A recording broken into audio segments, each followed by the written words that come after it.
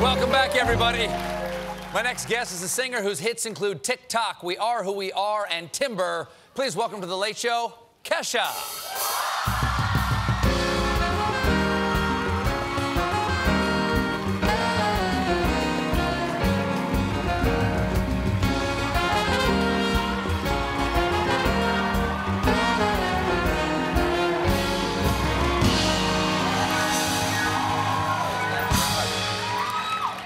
Hi. Hello, Stephen. Thank you for being here. Thanks for having me. Smart to wear a fur in here, by the way. This is a fake fur. I know it's a fake fur. I'm not trying to throw that on you right now. Don't throw anything on me. It's fake as Ooh. It's fine. It's fine. It's like 1 o'clock in the morning or something. Who's even going to notice? 10 years ago, on New Year's Day, 10 years ago, you dropped your first album, Animal. I did, okay. Yes. That's insane. Do those songs, like, come back to you now? Like, what's your perspective on those songs 10 years later? Well, it's what introduced me to my fans, my animals, who are the best. You call them the animals, right? Animals. And I actually have to make a confession. There's a song, so I like to I just put things out there in the universe, and I make them happen. It's kind of like stalking, but it's like a slow burn. Is this like The Secret, like that Oprah thing? Kind of, but it's like a little more intense. So I wrote a song called Stephen. Yes. About how you wouldn't call me, and look at me now. I was not aware that I needed to call you. Can you? What okay. C sharp to F sharp.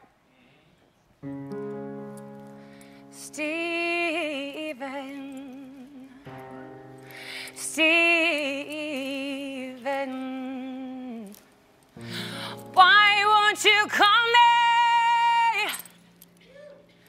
Stephen, why won't you call me? And then you did, and then I'm here.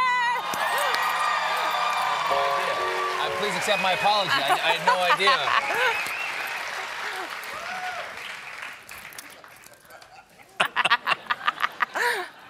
I'm slightly flustered now. I've never had a pop song written about me before. I should read the lyrics more often. Yeah, they're super stalkery.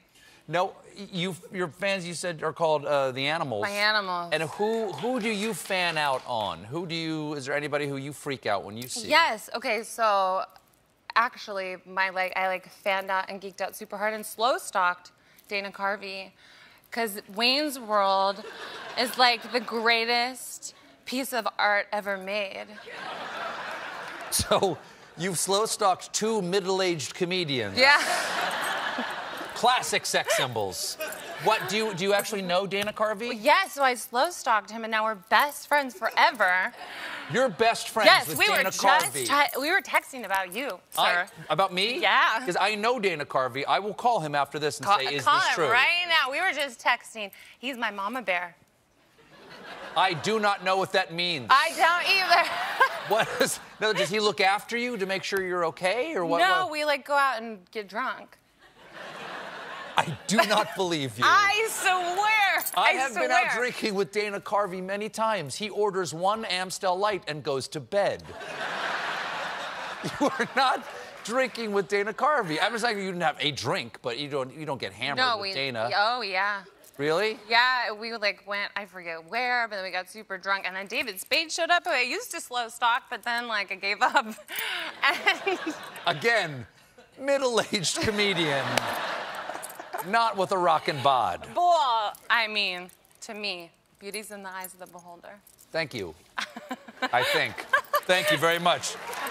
Now, correct me if I'm wrong, your mother, and I'm correct, is it PB? PB. PB. Not PP. Okay.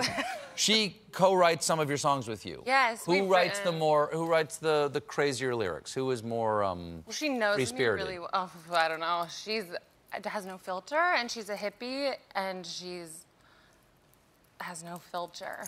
You know what I mean?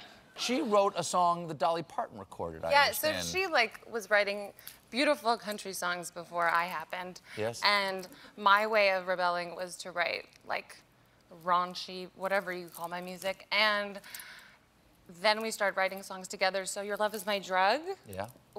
That was our first #1 together, and it's about how love is the best drug. Yes. And she's told me that she's tried them all and that's her favorite.